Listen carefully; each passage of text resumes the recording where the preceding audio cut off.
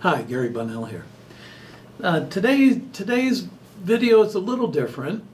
It's in response to a couple of people asking one very specific question. And that question is, how do I really begin my journey, my spiritual unfolding, my expansion of awareness into soul consciousness? Well, that journey,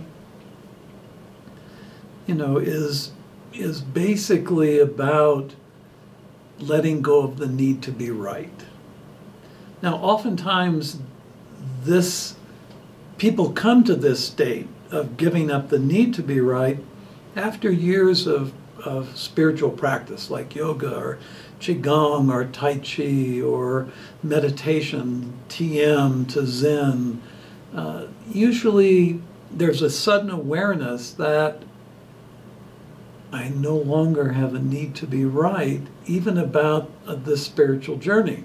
As a matter of fact, the enlightened people I've talked to, and I went around finding them, spent a lot of time, said to me, all of them said, just before enlightenment, you forget you even were aspiring to be enlightened, that the process has brought you, your desire has brought you there, and when you become enlightened, you forget that that was really the goal, the aim.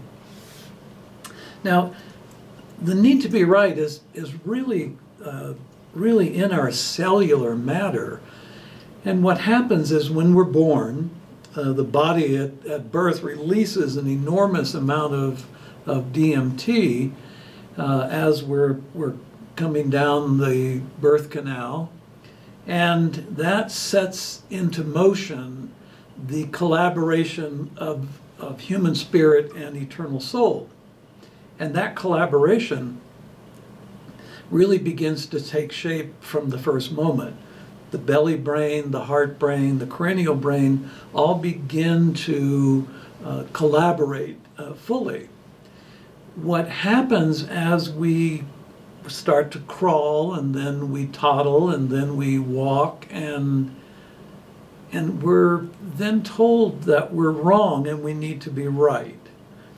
Don't do it that way, do it this way. When you're coloring in your coloring book, the tree is brown at the bottom and green at the top, not purple and pink.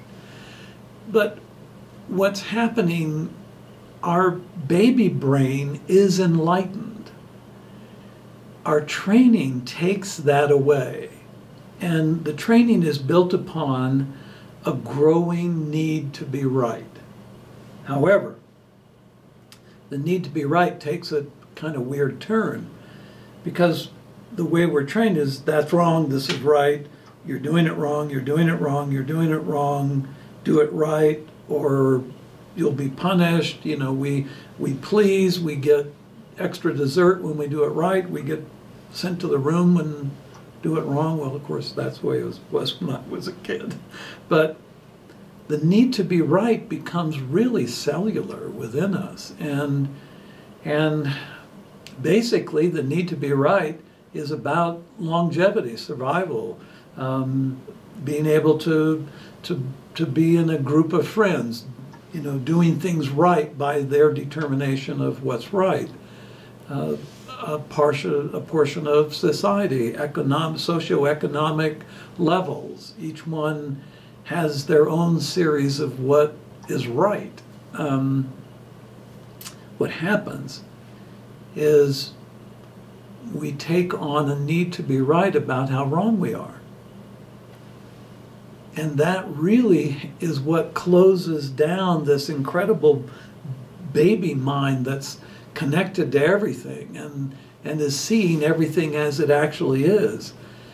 And we really don't get the opportunity to expand spirit awareness into soul consciousness until we've given up the need to be right. And that's judgment.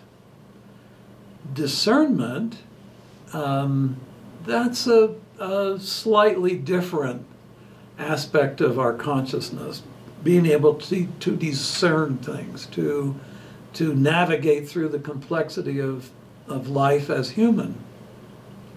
Physical structures, sensations, emotions. Discernment is real important.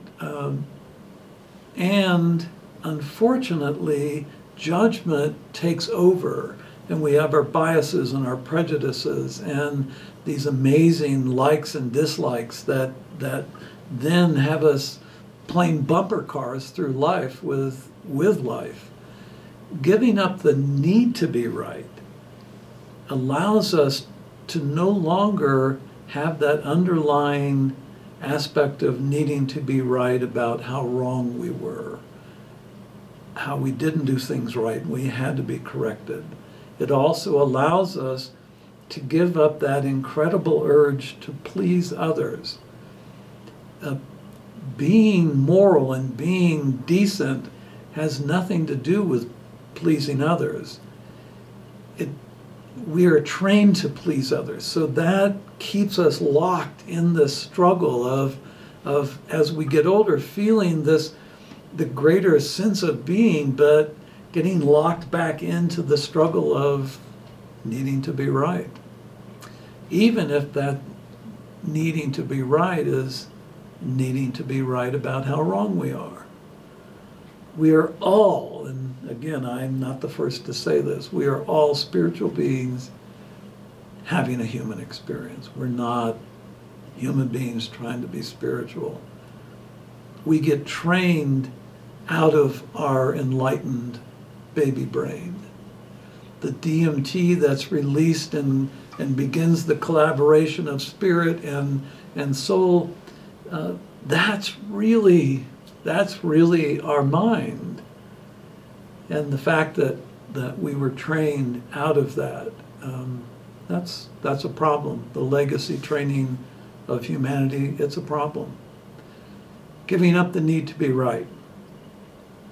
Works for individuals, works for groups, works for companies. I mean, innovation cannot happen unless a group or a person has given up the need to be right about something and then innovates beyond that. And to me, this is one of the primary secrets of really leading this deep experience of life, is giving up the need to be right. Sorry about that, right at the end of the video. Anyway, thanks for taking the time to listen, and I'll talk to you again soon. Bye for now.